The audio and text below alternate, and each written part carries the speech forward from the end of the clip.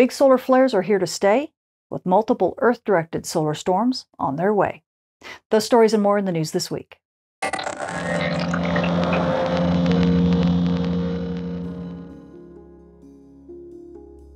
If you want to learn how weather from our star causes impacts at the Earth that shape the future of our world, join Professors Dr. Jenny Meehan, Michael Cook, and myself as we guide you through a space weather certificate program like no other. To enroll in the Space Weather and Environment Science program offered at Millersville University, go to millersville.edu/SWEN. It's weather for the 21st century. This forecast also sponsored in part by CW Ops. Space weather this week is really picking up in activity. As we take a look at our Earth-facing disk, we do have a bunch of active regions in Earth view, and some of them are flare active. In fact, region 3288, which has been firing some big solar flares, is now rotating to the sun's far side, so soon we won't have to worry about it, and all our focus will be on the east limb because we've got 3 of them. Region 32, 93, 96, and 97 have all been firing big solar flares in the R1 to R2 level radio blackout, and that's not going to change. Meanwhile, we have 2 coronal holes that are going to be rotating in through the Earth strike zone and getting us some fast solar wind here over the next couple days. But that's really not the big story because it's going to be impacted by multiple solar storms. On the 4th, we had region 3296 launch a solar storm kind of to the east of Earth, but it does have an Earthward-directed component, and that kind of set up the stage because on the 5th, we had a filament eruption that began to launch to the east, and that caused a chain reaction, and you see boom, boom, and region 3296 and 97 both then launched a bigger part of a solar storm, so we have now a second solar storm that's Earth-directed, and as you can see it in coronagraphs, you see both on the 4th, you can see a little halo, a really weak halo, and then on the 5th, another weak halo. So we have 2 Earth-directed solar storms that are coming toward Earth. They're going to graze us mainly, but combined with the fast solar wind that we're expected to see, man, this could be a decent solar storm. Not expecting it to be nearly as intense as the G4 level we just had, but it could give us some decent aurora even down to mid-latitudes. Switching to our M-flare and radio blackout threat meter, as we take a look at the X-ray flux over the past week, we've actually been sitting above the seafloor, which means by proxy the solar flux continues to be high and well into triple digits. In fact, we've actually popped a big M-class flare and R2 level radio blackout back on the 1st, but it was very short-lived. Since then, things quieted down until about the 3rd, and then you see pop, pop, pop, pop. This is when region 3293 started to get really flare active. Once again, only small, short-lived radio blackouts, but nonetheless something to be watching for. It definitely causes noise on the bands, even if you don't get total fades if you're an amateur radio operator.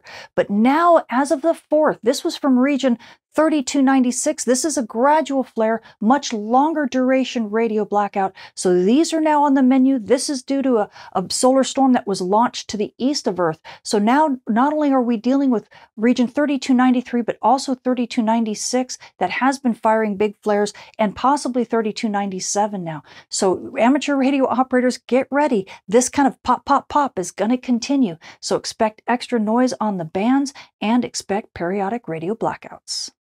Switching to our solar storm conditions, things have been pretty quiet since that big G4 level solar storm we had back on the 23rd and 24th. In fact, we actually were storming above G2 levels for over 15 hours before things began to calm down. And that's one of the reasons why we had such great aurora show in so many places.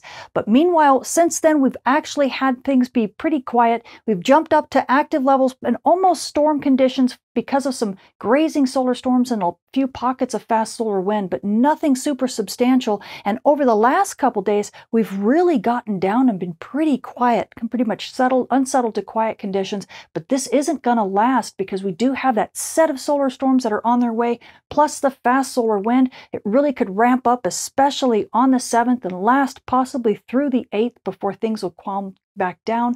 And so Aurora photographers, you should make sure you are ready.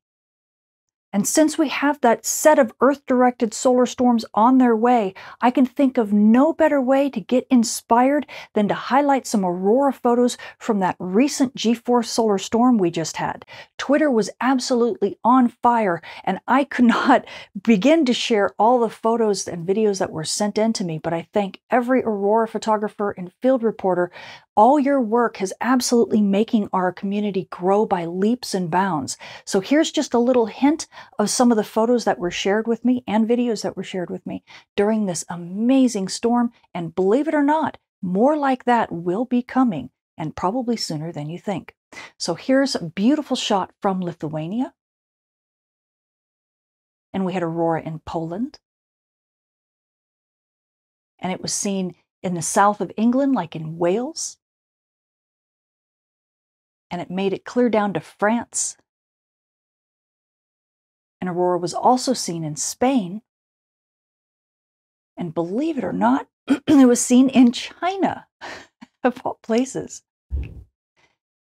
And then Aurora, as we moved over to the Western Hemisphere, Aurora was seen all over Canada. And I'm not going to share as many photos because Canadians, you always get all the shows. So I'm just going to show a few of them. Here's some gorgeous views from Manitoba.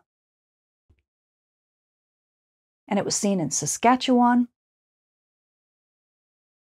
And of course, it was seen in Alberta. And as we dipped down into the United States, Aurora was seen 30 miles outside of New York City. That's how bright it was.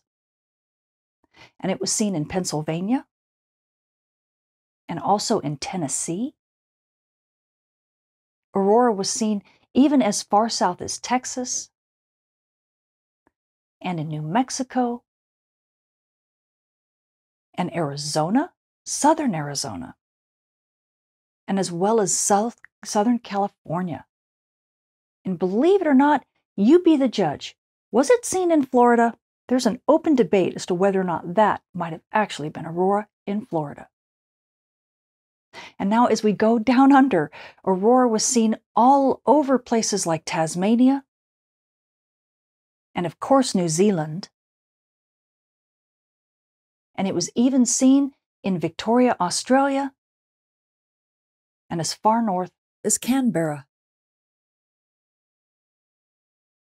So what else does our sun have in store for us this week? Well, this is Stereo A. It's our partially far-sighted monitor. You can see here's Earth, here's the sun, and here's Stereo A staring at the sun just a little bit from the side.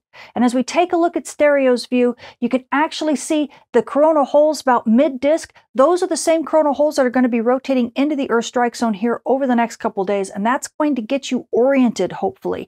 And if you take a look past that, you can see all of the bright regions, both in the north and in the south. These are the regions that are just beginning to rotate into Earth view. They are definitely beginning to boost that solar flux just a tiny bit, but as you can see, there's a lot of flare activity, a lot of gurgling and burgling near that east limb, and you can watch some solar storms being launched periodically. This tells us that we definitely have some solar storm activity in these regions that could, once they begin to rotate into the Earth strike zone, could also send some Earth-directed solar storms our way. Plus, we do have some glow on that east limb.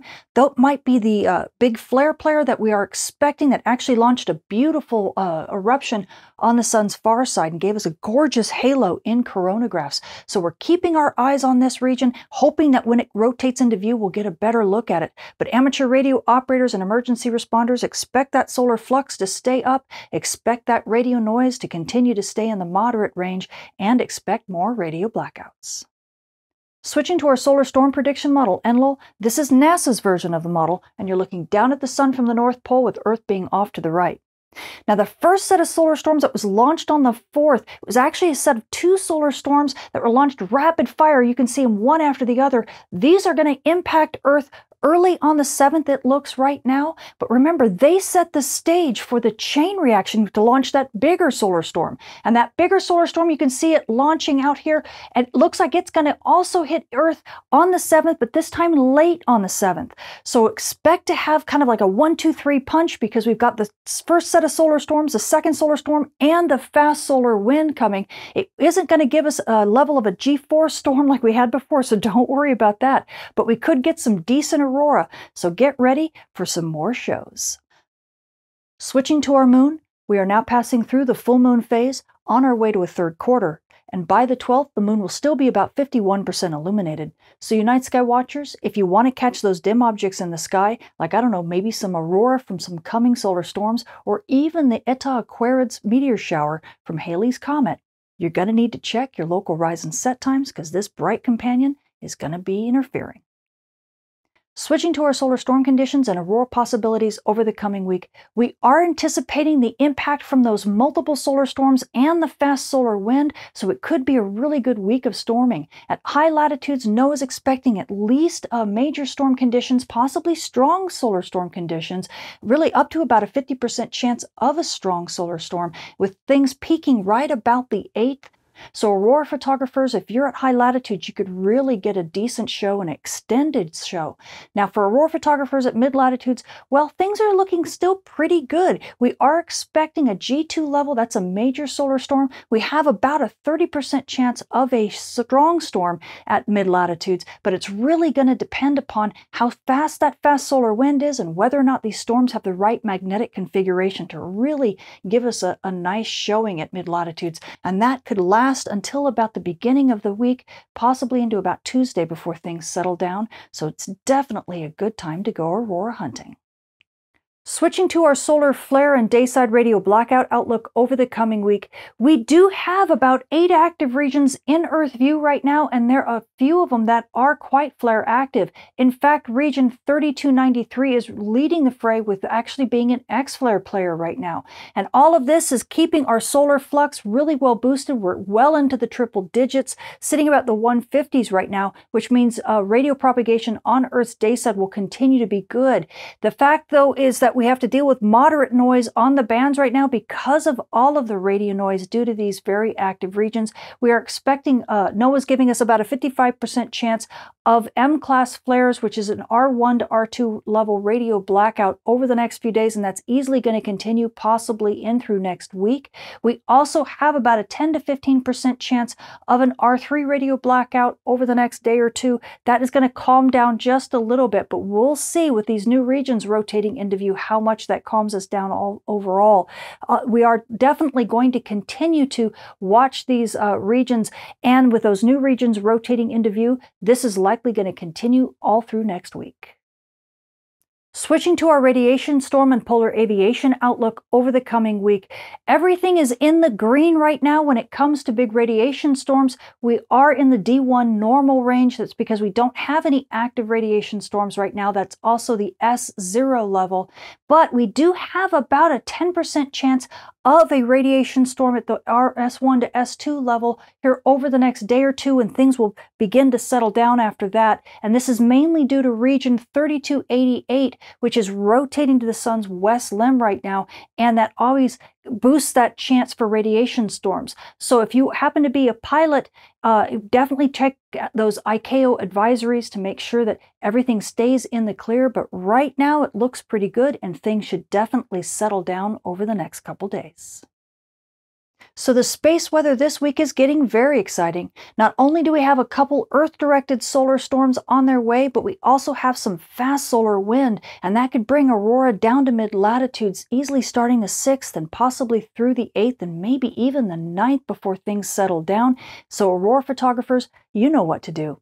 Now, amateur radio operators and emergency responders, well, we've been dealing with those short duration radio blackouts, but now they're turning into longer duration radio blackouts on Earth's day side because these solar storms are being launched as well. So you're just going to have to deal with a lot of noise on the bands and these radio blackouts on Earth's day side easily over this week and possibly next week. Make sure you bump up to higher frequencies if you're doing amateur radio. And then, of course, on the Earth's night side, when these solar storms hit, well, you need to go to lower frequencies, and that will help you out on Earth's night side. So it's going to be kind of a fun little game that you need to play over the next couple days. And now GPS users, well, you know, things are not looking all that great for you right now. You have to deal with radio blackouts on Earth's day side, and on the night side, you're going to have to deal with a big solar storm and aurora. So really, if you're anywhere near dawn and dusk, you're going to have issues with GPS reception. And if you're on Earth's night side, definitely stay away from aurora because that could cause issues with your GPS reception as well. And if you're a drone pilot, please be sure to calibrate your magnetometers often, or otherwise you're going to get drift.